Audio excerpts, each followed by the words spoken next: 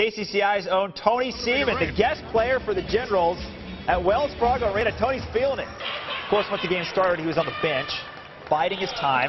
Check out the Globetrotters doing their thing. Little passing. They need Tony Seaman in there on defense. That's what I think, because the Generals are not exerting much effort. The over-the-head slam dunk right there. More passing, more ooping. That's the hammer throwing down the hammer. You know, the Generals are not known for being very smart. They're kind of gullible. This is highlight. Here you go. Oh, you're out of bounds. Too bad. False forward every time. Finally, Tony Seaman came in for a 4-point attempt. And from 4, he actually made this last year when he played. You know, maybe if it was from 3. So Tony figures if you can't beat him, join him. Highlight gives him a jersey and then gives him a little more than a jersey. A nuclear wedgie.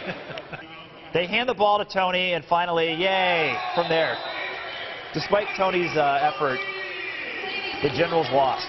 So it's now 16,001 games in a row for the Globetrotters. I just talked to Tony. He said he's actually still in pain from that wedgie. It looked a little snug, yes, shall we say. That wasn't acting. He was in pain, but a lot of fun out there from Tony and everybody else.